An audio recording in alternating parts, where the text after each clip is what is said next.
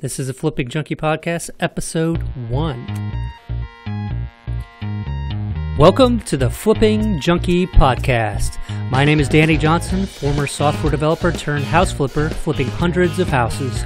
Each week, we bring you interviews, strategies, stories, and motivation to help you get started flipping houses and on your way to becoming your own boss and achieving financial freedom. Thanks for spending time with me today. Now let's get to it.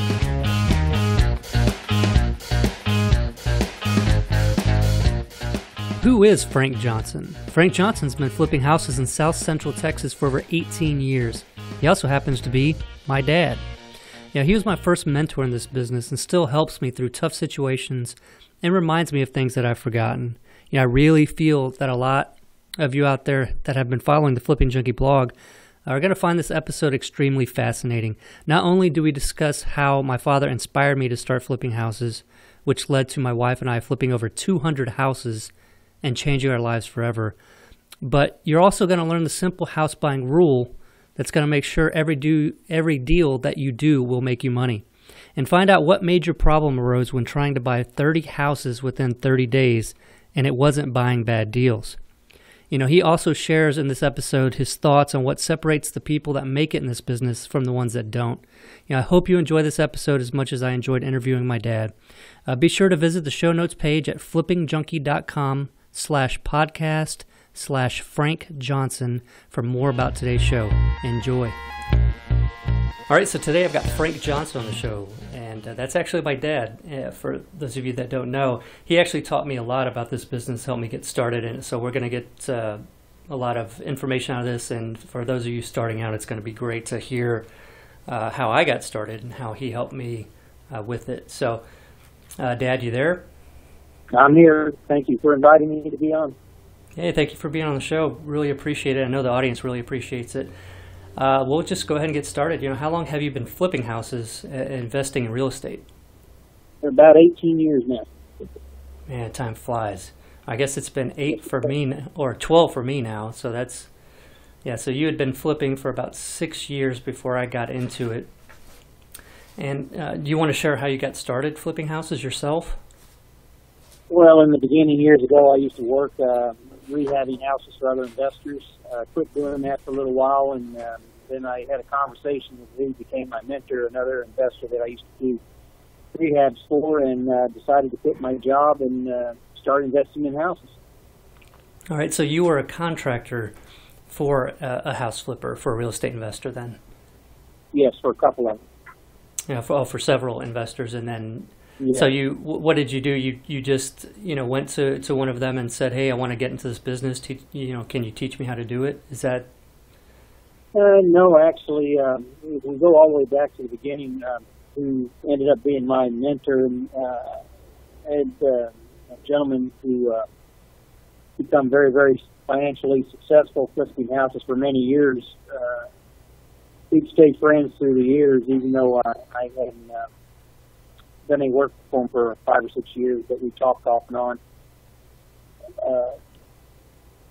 When I was doing the rehabs, I used to enjoy, it wasn't just doing the rehab part, I enjoyed the part of fixing something up and having the neighbors all stop by and look and say, oh wow, this looks really neat, this is good for the neighborhood, and then other people would stop and want to know, well, how much are they selling the house for? And I enjoyed that part, showing the house and showing them all the work that we were doing. And so a lot of the houses when I rehabbed them, I felt like they sold real quick after we got done. So I didn't want to just be a contractor my whole life. I did eventually want to start maybe flipping houses, but I never got serious about it till after having a conversation with my mentor. And that's when I decided to go ahead and quit a job that I was working and just give it all I had. All right, and so whenever you started, what did you start with? I mean, what were some of the first things that you did to get started? I mean, obviously you had the construction background and so you had a good idea of what repair costs would be, but I'm sure there was a lot that you didn't know regarding the other side of the business, that the flipping, the buying the houses and finding them. So what were some of the things that you started with when you did get started? Well, driving for dollars was definitely in the beginning one of the ways of trying to find houses. other way was some bandit signs, which I'm in a small town, and that real quickly had to slow down. My mentor pretty much just told me to go out there and do it. So since I'd worked with other investors, and I used to drive around with them years ago, looking for houses too in neighborhoods that we were rehabbing houses on, so I kind of had a little idea what to be looking for. And explain for some of the people listening don't really have a good idea of what, really know what driving for dollars means. Can you explain what driving for dollars is? Yeah, driving for dollars essentially is looking for abandoned houses or houses that haven't been taken care of. The grass is tall, a lot of newspapers in the front yard. Probably just look for the worst houses in the neighborhood and get their address, and then hunt down the buyers. I'm sorry, not the buyers. Hunt down the people who own the property and see if they have an interest in selling it to you. We had ads in the paper back then too that we buy houses, and we used to get quite a bit of calls doing it that way too. I just hit the pavement every day. All right, and when you were starting doing that, and you would find some house, you would get a hold of. So you drive around, find the vacant houses, rundown houses, find the owners, probably through the county assessor's website, right? I mean, as far as where the tax bill was being sent, and you'd send them a letter, right? Right, but you also talking to neighbors a lot of times too helped out, because sometimes you know where the people might have moved, or sometimes that was actually a quicker way than trying to send letters and stuff like that. So, right, and that's an awesome point, because a lot of people don't take the time to actually stop the car, get out, and go knock on the neighbor's doors. They're important, and if you're going to do that, you might as well leave a card or something there saying that you buy houses also. On the vacant house, right? Exactly right. Yep. Right. So that's great. That's a thing that I'm lazy about a lot of times too. I just write down the address and drive on. And you should stop, get out. Especially if it's obviously vacant and been vacant for a long time, it's worth the effort. It's also worth the effort to go ahead and take a few pictures of the outside of the house with a picture of the address of the house, so that later on when you're back doing your notes or you're researching what you need to research, you have it helps you to remember what the house is, and also if they call you, you also have a picture of that house on your phone, and it'll help you remember what you're talking about too. Right. Yeah. So keep all that information together, and that's one of the reasons why I developed REI Mobile, but that's our CRM software. So if you found some houses, and how were you determining in the beginning how much to offer for the properties? Was that something that your mentor helped you decide on what to offer? Doing rehabbing as many houses I had rehabbed in the past, it was almost like a second nature of knowing approximately how much it would take to fix something up, or at least be pretty close to it, and figuring you want to you have your profit margin that you want to make. So I used to just figure out what I thought the house would retail for, and minus what I had to spend on it, and that pretty much kind of told me what I wanted to pay for it. Right, and you have sort of an ability to determine retail values, just sort of an innate ability. But you also you market very well in the different houses and what they sell for, and that might be a little bit different in smaller towns, where you do have a good idea of what types of house will sell for what amounts. And I've always been blown away by you don't often ask for comps or determine value from realtors or anything like that. You sort of just know the market. And I've always been kind of blown away by that. And I'll run comps and figure out what I think it'll sell for based exactly on comps and everything, and then ask you your opinion. And usually it's really close. It's amazing. I don't know how you do it, but that's what knowing your market. That's how that helped you. But so you knew what the houses would sell for, had a good idea of what they would sell for. You had a good idea of what the repair costs would be, and your profit margins. Were you always using something like the 70% of ARV less the cost of repairs to determine what you would offer? Well, that would be the highest amount. I really try to have a little bit better profit margin. I guess one of the rules of thumb that I was taught in the very beginning too is don't ever buy something that you can't turn around and flip to somebody else. And so in saying that, I always try to go on the lower end of what I'm offering, and my worst case scenario, which you never really ever got to that, but it was always my worst case scenario is I would just flip it to somebody else, make a couple $1,000 and move on, but I never had to do that. So.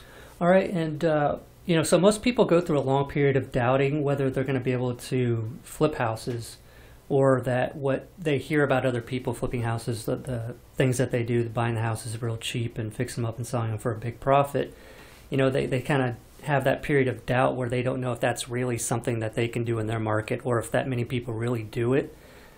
And so there's that doubt. It can be difficult to get the ball rolling in this business, so you sort of deal with that. Almost everybody will deal with that in the beginning. And so when you first got started, what moment did you realize that you were actually going to be able to succeed, at this business? What was that aha moment for you? Well, there again, go back when I decided to quit my job. I had this thing that I told myself: failure is not an option. And I know what point A is, and I know what point C is. But for a while there, I didn't know what point B was. Meaning, I knew that I had to quit my job and at least start doing it, and point C would be successful at it. And if failure wasn't an option, there was no question that I wouldn't be successful at it. I just had to work harder and even harder at it to make it work. And so I didn't. Thinking about not making it wasn't there. It was. I didn't allow myself to even think about not doing it. And I also learned earlier on that finding houses to flip is like looking for needles in a haystack. But the one thing I knew then, and I know even today, is there are always needles in the haystack. So you just have to keep moving the hay around until you finally find them. So right. And so I guess. And so I'm sure that helped you, and that probably helped me too. I know I still had a little bit of doubt that I would be able to find them because we're in different markets. We don't invest in the same market, but so your mentor and you knew other investors that you had done work for, rehabbing the houses for them. So you had seen firsthand and knew that they were finding these deals. So you already had that faith that you'd be able to find them as well because you saw them finding them and knew that you would be able to also, right? Correct. Yeah, that was the other side of it too. But when I first started rehabbing houses, when the crash was years ago, and so I've seen people there becoming very successful. When other people were losing money, these people were making money picking up what these people were losing. So even that just showed me too that it just depends on how you look at it all. I guess there again, if you just keep hunting enough times, you're going to find it, and you have to believe in yourself, knowing that you're going to make it. So. Yeah, and I think hearing about people, even when you hear firsthand, you talk to people in your local market about them finding great deals, and you've never really actually found one yourself, you sort of still wonder if you'd be able to, or that there's any good deals left, all that kind of thing. And it takes a while to get that first deal, but I know, as a matter of fact, like as soon as you get that first deal, like the second one is usually shortly, it doesn't take long after getting the first one to get the second one, and third one's usually even faster. So it's really, most people quit before they ever get that first one. So it's just a matter of getting that first deal, and most people give up before then, so they don't know that getting the first one, then getting the second one usually comes quicker, and then you just, Oh yeah, once you get the ball rolling, and you just have to keep it rolling, but once you actually do get it to roll, which is your very first deal, that's the first part of it all. It moves quicker and quicker and quicker. So it's like everything else, you just become more comfortable in it. And also you're learning from all your mistakes. You're learning from your mistakes, trying to find things like I'm wasting my time doing this, or I might be wasting my time doing something else that I'm not getting a lot of results from. So as the months go by, and then as the years go by, you keep learning better ways to do what you're doing. And also the market's constantly changing. It's never the same. There's new rules, new regulations. So you always have to be constantly changing with the times too, and keeping yourself up with what's going and which way the market's going, and you can't be lazy about that. You have to stay on top of that. But once you get the first one down, then after that it gets easier. Oh yeah, no, I agree. And so, do you have a single piece of advice that you would give others just starting out in the business to help them succeed? Sort of like, one piece of inspirational knowledge or something that would would help people to succeed in flipping houses? Well, I said a little bit earlier, just really believe in yourself and believe that you can do it. That if you stay diligent enough, there's no question that you'll be able to find a house to buy and sell. The other thing is, remember, there's the finding houses like finding a needle in a haystack, and I can't say that enough. It's there. You just have to look hard enough to find it. Right, and so the point, is having faith that you can do it, because I think so many people just, they hear that and they say, oh, well, sure, whatever, but they don't really take it to heart, because really, you really have to believe other people have done it and you can do it, and just know that you can do it and don't give up until you do. And that's what you were saying before, whenever right. you sink or swim, like you were just going to make it happen no matter what. You were going to have to adjust track here and there and, look at what you were doing, see what was working, see what wasn't, but you never doubted that you were going to do it. And that's huge. A lot of people have so much doubt, and it's hard to not have doubt when you haven't experienced it yourself, but to have the faith and work through to get that first deal like we talked about, and then you'll understand the power of faith once you have it. And I think that's a lot of the reason why people get their second and third deals so much quicker than the first one, is because then they have the faith. Or they don't need as much faith because they've experienced it, knew that they could do it.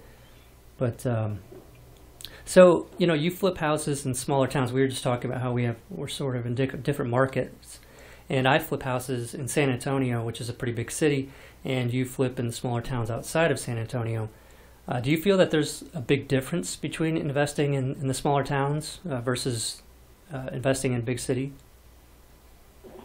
I think there was, but the market is ever changing, and starting where I started at, 18 years ago, in the little towns that I started in, they've changed a lot now, and so I think that our marketing now in these smaller towns are starting to come up to about probably or close to what y'all are doing in bigger cities. But in the very beginning in smaller towns, number one, you usually have less competition from other investors. So I think that kind of helped out too. I think a lot of people used to be scared of small towns, and there's a lot to think about in investing in small towns. That I have some towns that only have, I had one of them that the school district was the biggest employer. I had another one that had a chicken plant in it, and it was closed down for a while. As a matter of fact, the first year I went into that town, I said I'd probably never buy in this town. Then they opened the chicken plant up, and so when they opened the chicken plant up, we decided, hey, let's just go ahead and start buying a few of them and see what happens. And we've ended up with a decent amount of houses in that town at one time. There are some, but usually you can get better deals and your profit margins are a lot bigger when you're taking a little bit more of a risk like that in smaller towns.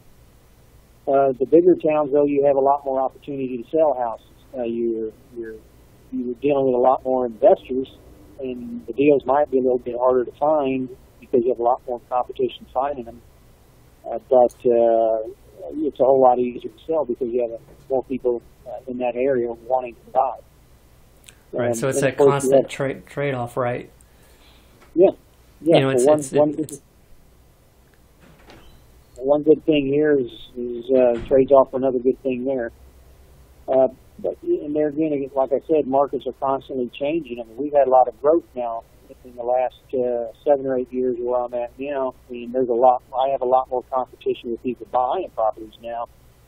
Before it, who would you wholesale a house to? There wasn't other investors. So if I bought one and wholesale it to another investor, I didn't have other investors. Like in San Antonio, there's a lot of investors that flip wholesale deals, and I didn't have that option so much. Actually, even when I started, it was me and one other person, 2 other people that I know of during that time. That was the only ones when we started that were actually doing it. And then we had the flood of '99, which kind of changed things up a little bit too. And so you had more investors like popped up back when the floods were happening, when there were deals to be had? Yeah, a lot of investors came in, and but there again, I had already been working in the market a little bit here, and I probably understood the market a little more than others back then. And I know I was the first one to buy a home that had been flooded, rehab it, put it on the market, and actually sell it. I think I pretty much had that done before anybody else, which was a proven point to me and helped me to go ahead and invest to buy other houses that had been flooded, because then I realized, even though there had been a flood here, people are still willing to buy houses that have been rehabbed and buy flood insurance and try it again. So that was helpful. Right. So the whole small town investing, do you feel like it made it easier for you to be a lot more conservative whenever you bought, because of the differences in the markets and how they can change? Like you were saying, if you have like one major employer that really supports the town and then something happens with that employer, then you've got trouble because the town basically dies. I mean, so do you think that taught you to always sort of be conservative with your numbers? Correct. Be very conservative. And I guess if everything is booming and everything is good, then I think a lot of people won't take a lot more risk. But you always have to think about the day when it's not booming and where you're going to be at in that property at that time. And, of course, there's a lot of difference between just buying a house and flipping it or buying a house to keep as a rental. And if you're doing any owner financing, you're married to the paper, and what happens 10 years from now if something were to happen, if the chicken plant closed and you own a note to a house, the guy don't have a job, and there's nobody else to sell the house to, you take it back. So those are some of the risks that you have to take. So if you're not into the house very much in the beginning, after 10 years you should own or have nothing of your own money left in it, so the rest will be profit no matter what. Right, and I think your being conservative with the numbers had helped me to become conservative with the numbers. And even with high competition, I feel like I'm still a lot of times being really pretty conservative. And, the takeaway with that is, I might lose some deals because I'm being conservative, but of the ones that I get, my profits are usually much better than other people's. And sometimes people are kind of blown away sometimes whenever I'm able to wholesale a deal even and make a pretty good amount on them. 15, 20,000, and I would have never made that had I not been so conservative. So there's a trade-off of being conservative, maybe losing some deals, but on the other side, you never have the home runs if you don't make really low offers. And here's the other side of it too. There's only so many hours in a day, and if you're going to keep spending all your time making deals that you're making little profits, you're working really hard. Trying to accomplish what you might accomplish out of just buying that one house that makes the profit that the 3 or 4 other houses would have made. You're going to end up, I think, in the long run farther ahead because you have more time to find the better deals. Right. Yeah, that's a good way to look at it. And then to know that, there's an art to making the deals, to whenever you do marketing to motivated sellers or dealing directly with sellers when you're buying these deals. To where a lot of times it doesn't even just boil down to the price that you're offering. Even if you have competition, sometimes people, will like you more and just want to sell to you, even if somebody else offered more money, but they just didn't like that person. So there's an art to it, and I think people sort of develop their style and their ability to make those deals happen over time. But let's talk a little bit. Go ahead. Can I go back to something there? Sure. The difference between a small town and a big town, too, is we have one H-E-B and we have one Walmart. And I go shopping at Walmart and H-E-B, and I see a lot of people that I've done business with that know me on my first name basis. And so I've always have been a man of my word when it comes to, if I say I'm going to do it, I do it. And once you get that kind of a reputation in small towns compared to big towns, because big towns, there's a whole bunch of people there, and it's not like y'all are all shopping at the same place to see everybody. You soccer team games and with kids and all that other stuff. So that's a big difference here too. Is you get back into how I've had a lot of realtors call me at the last minute. They've had a deal that fell through, and the bank just wants to get rid of the property after all. And they knew that if I said I would do something, I would do it. So I got the phone call, which I guess you could still do that in a big town too. But I've made a lot of deals just because of that alone. If I said I'd do it, I did it. Yeah, no, that is huge. And even in a big town, I mean, if you're, I think, sometimes, a lot of times with wholesalers, I think if wholesalers put a house under contract and then fail to close on it. It doesn't take a whole lot of those for word to get around about that. So maybe not so much in the entire community, but as far as among other investors in town, you've always got to make sure that you're limiting your risk so that you're getting a deal at a good enough price that you're going to be able to do something with it and be able to do exactly what you said you were going to. And you've always told me as well, it's like if you ever agreed to buy a house and you've made the decision, made the offer, and then later you thought, well, maybe I'm paying a little bit too much, you still have to close on that house. And you still do the deal because you gave your word that you were going to. And if you lose a little bit of money, that's your lesson. And with these deals too, a lot of times, with what we're, usually it's more of a matter of not making as much profit as you hoped than it is of losing money. But that's when you know your numbers pretty well. But yeah, well, that one, you're right. I mean, so you don't make as much as you thought you'd make, but if you did the right thing, that's all that really mattered in the end anyway. So right. All right, and so I wanted to talk a little bit about whenever I got started. I know a lot of people, that have followed Flipping Junkie for a long time are interested in finding out how I got started and our relationship with learning how to flip houses. And I've always sort of been under the assumption that people would think, well, if your dad was flipping houses, it was easy for you because he just told you to do this, this, and this, and then do this, and basically held my hand through everything. And, that wasn't necessarily the case. But, to start with, do you remember what you thought when I told you I wanted to start flipping houses? Like, how did you feel about that? Yeah, it was sweet and sour. Sour and sweet, however you want to say it. Well, you thought I was going to take all the good deals from you, right? No, not at all. I'm kidding. There again, two different markets, Right. But no, I was real happy and glad that you did because I know that, man, I've had a great life doing it. I'm glad that I was real happy because, I traveled a lot.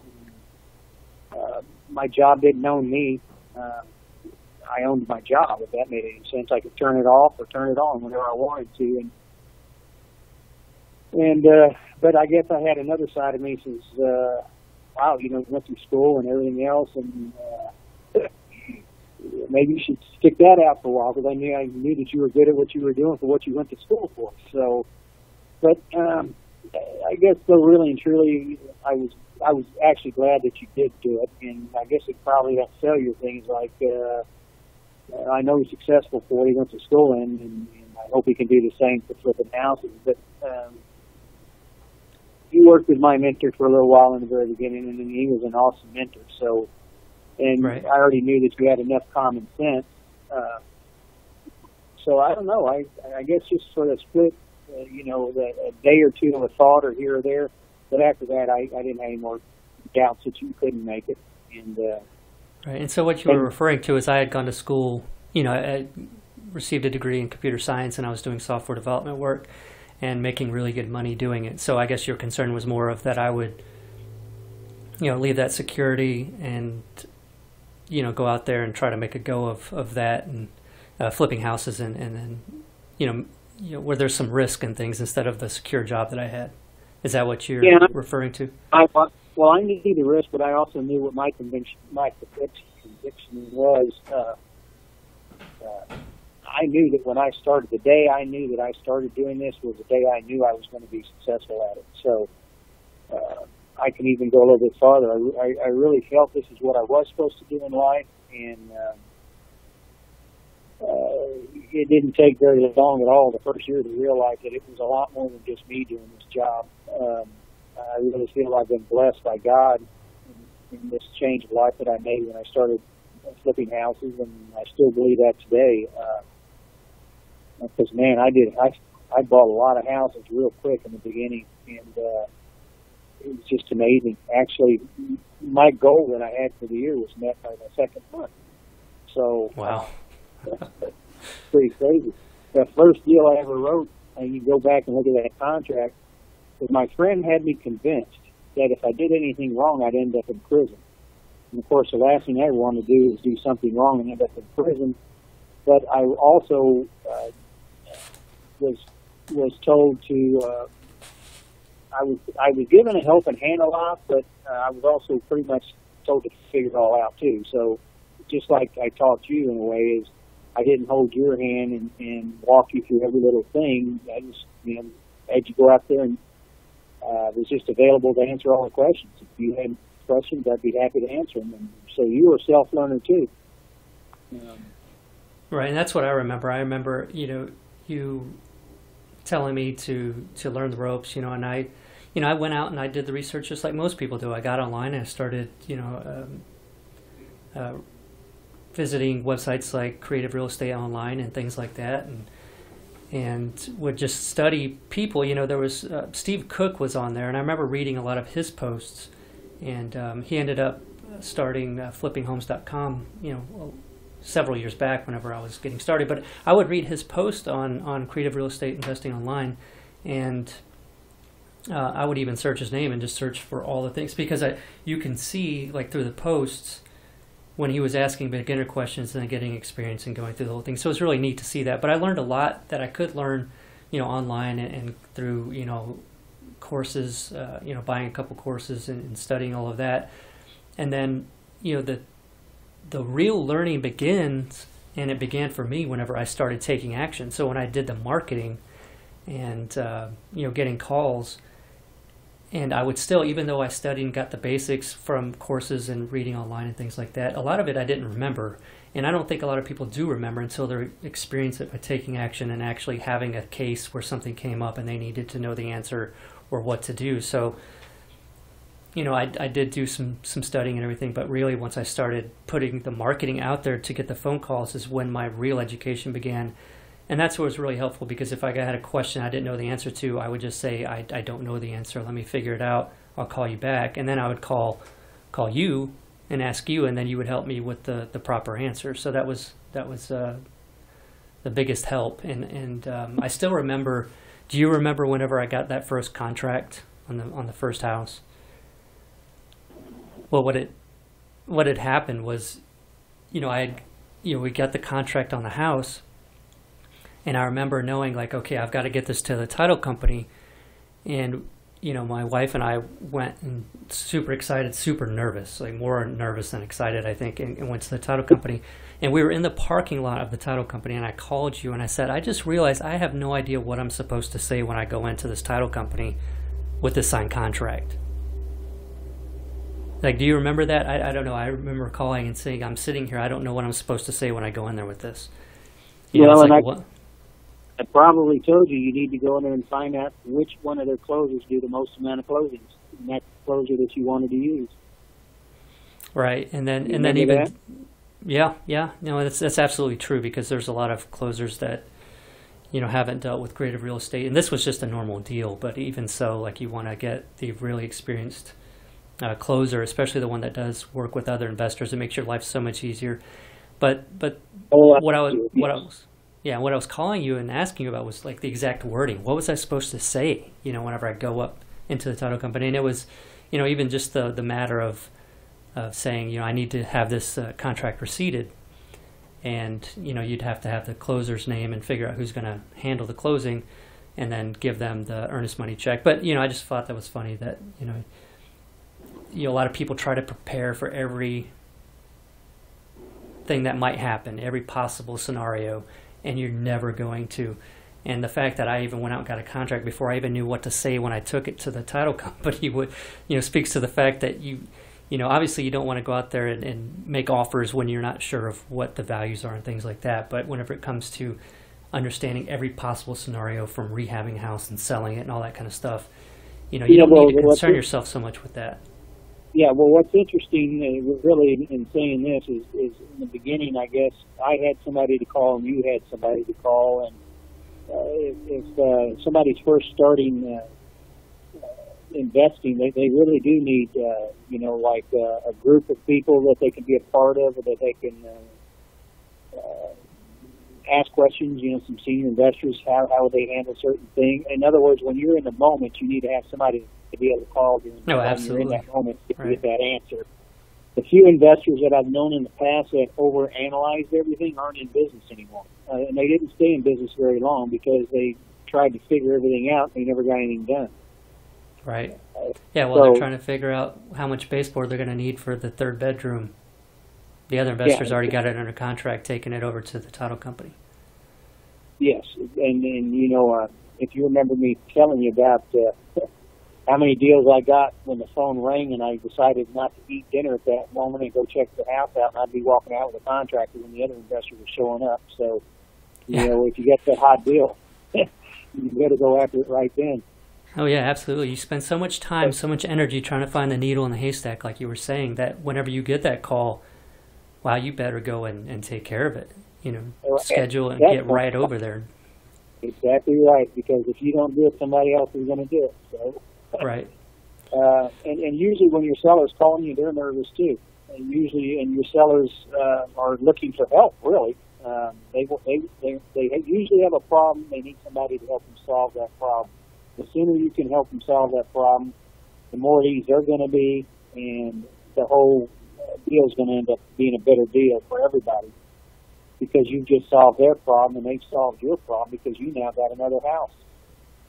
So, yeah, so the takeaway with all of this is basically that, you know, you've got to surround yourself. You've got to be getting out there. And I know I'm pretty much an introvert. You know, I'll say that first. And I think that you're probably a little bit more of an introvert than an extrovert.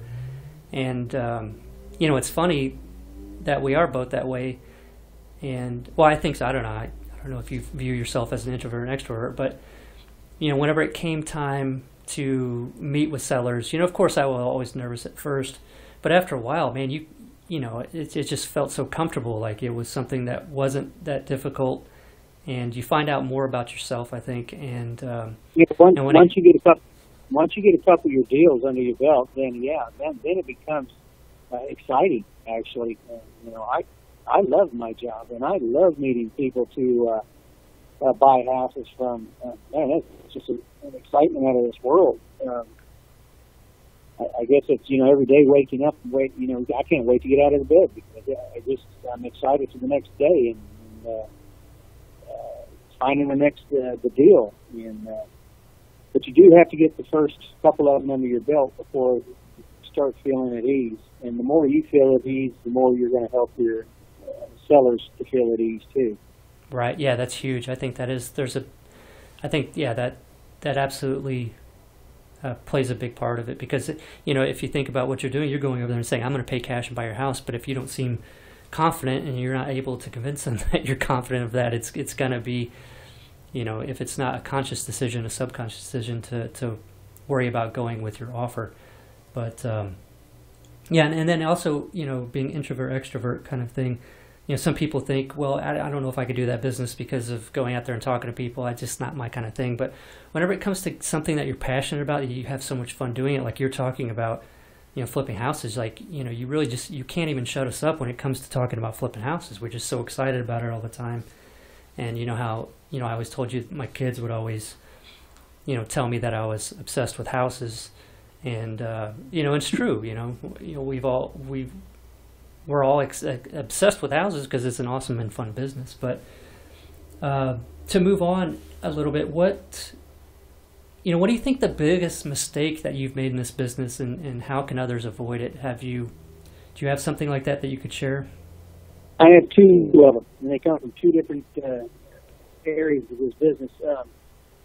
One of them is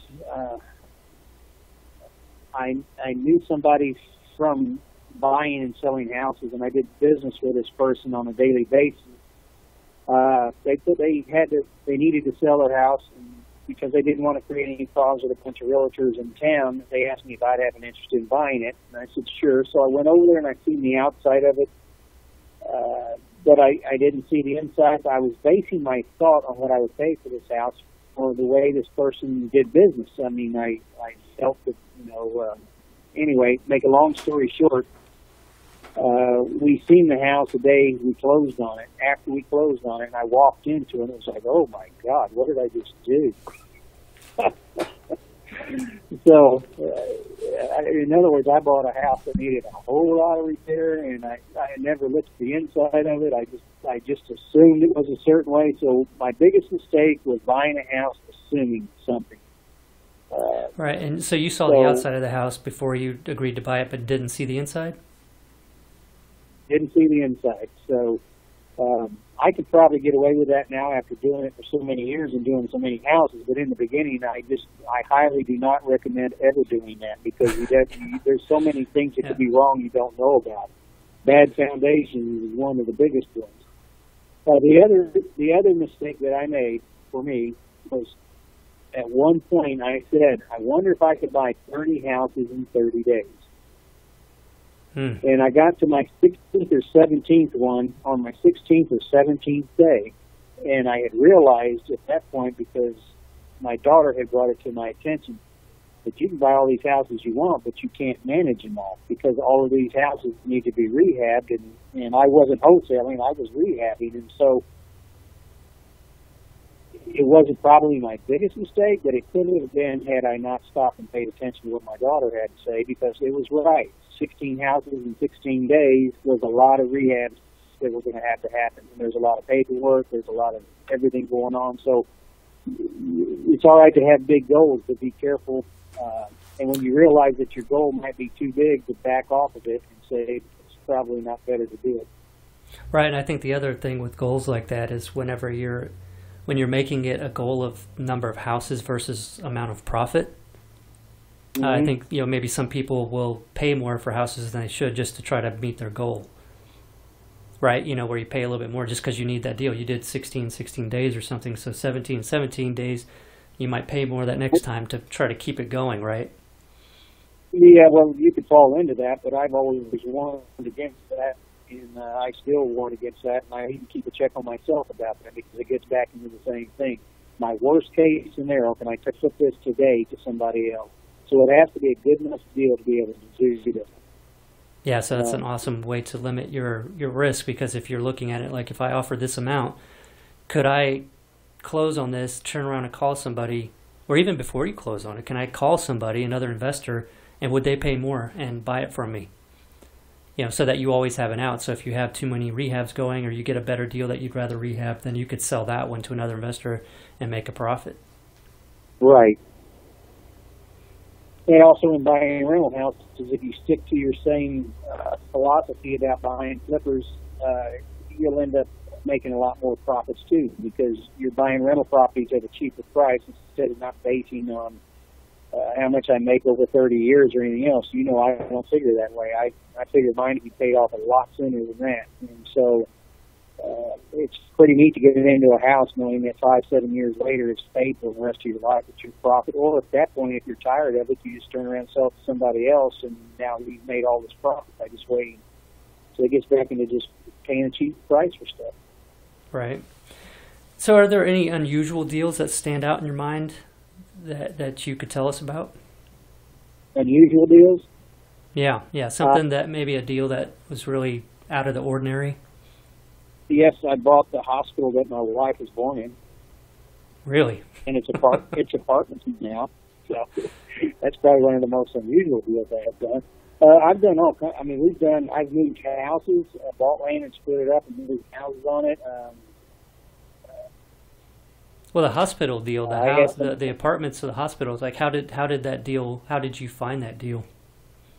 Actually, it's in a small town, and people know that this is where I used to go to just to relax for the weekend, and they knew that I bought and sold houses, and so somebody who had some rental houses and stuff down there called me up and asked if I had interested, that he didn't want to be a landlord anymore, and part of the units that he had, this hospital was part of it. And there again, knowing my market, this is a small town, and there was no other investors in that town, or even near that town. So I knew that I could make a really low ball offer and probably get it if this guy was serious about getting out of it. And I think he was to the point in life where he was serious about it. He just wanted to retire. So I made a super low ball offer and actually got it. And got all those properties in that deal. That's probably my most unusual deal that I ever made. But so you've helped quite a few people, a lot of people in our family, and also in other people, friends and acquaintances, get started in the business, by giving them advice and sort of mentoring them. Have you noticed a common trait or something that the people that became successful at flipping houses had that the others that didn't become successful or didn't ever make a go of it? You know, was there a difference that you noticed? Yes, there is. Just like me in the beginning when I was mentored, and just like you, if you would have required me to hold your hand, I would have never held your hand, which means you would have never been successful. So yeah, the one trait is the people who are making it or going to make it are the ones who are willing to, well, actually just become excited about it. I mean, they're go-getters. They actually get out there and figure it out. They don't sit around and wait. Right. I even made it a point now to where when people ask me to help them, if I decide it's something that I might want to do, I say sure, but I'm not going to hold your hand in this deal. And then I make it a point when they call me the first time after that first meeting, I don't even answer their call. I purposely don't do that to see if they're actually going to turn around and call me back again. And if they call me back again the next day or the next hour, then I know that they're probably going to be serious now. If they don't call me back, and a lot of them didn't call me back the second time. You know, I also have to tell people a lot of times that, hey, I'm really busy. If I don't get back with you, even if I don't answer, at least leave me a message and I'll get back with you later on. Don't be offended if I cut you off real short, which you know in this business, sometimes you can get really busy. And so, and people who can handle that, they don't have to be, I call it babysat. I don't have to worry about hurting your feelings, and I know that you don't worry about me being hurt by when you say, hey, Dad, I got to go, I got a deal I'm working on. And so those are the people who are, to me, successful in this business are people who are sure of themselves and aren't scared to try. Right, and I've experienced the same thing. You're absolutely right. You know, it's amazing how many people will beg you to help them out and then expect you to be contacting them and telling them what to do and when to do it, and then you never hear from it. It's just, it's absolutely insane. So it's cool that you've developed sort of the filter on that to you know, people have to prove that they want it so bad that they're going to work really hard. And like you said, you know, the ones that will come up with things and not have to wait for, you know, it's like, I'm going to try this, I'm going to try this. That's the type of person I think that makes it more in this business than the one that can't come up with something to try on their own. Kind of like finding contractors. And in the very beginning, when you're new at investing in property, go get a contractor. He says it wants $20,000 to rehab something, and you call your mentor up and say, well, what do you think? This guy wants to charge me $20,000, and that person says, oh, that's way too much. Your mentor says, no, you should only be paying $10,000, and so that you're having to call 10 contractors before you finally find one contractor with great references who's willing to do the work for the $10,000. A lot of people get tired of it and they just give up and don't even try anymore. The person who becomes successful is the one who keeps doing it. Right. Yeah, and that's really important, you know, and especially with the contractors, that people feel that, you know, after a while, after talking to so many of them, that maybe the type of contractor they need just doesn't exist where they are, and they end up hiring the wrong one. And that's a quick way out of this business, because you know, a lot of times if you're not managing contractors or having the right contractor, it can make your life miserable. So, do you find the same to be true, that when you're doing really well in this business because you've got good contractors working with you? All right. Well, Dad, thanks so much for taking the time to be on the call with me and to share information with the audience, all the Flipping Junkie listeners. I think it's an awesome episode, and I think people get a lot out of it, especially the ones that are starting out and that might have that doubt about whether they're actually able to do it in this business. So thanks for taking the time. No problem. Have a great day. All right. You too. Thank you so much for listening to the Flipping Junkie Podcast. I've got a lot of awesome interviews with some amazing guests lined up, and I can't wait for you to hear them. So be sure to subscribe to the podcast right now and visit the blog at flippingjunkie.com for more awesome house flipping education. All right, it's time to get out there and flip some houses. I'll see you next time.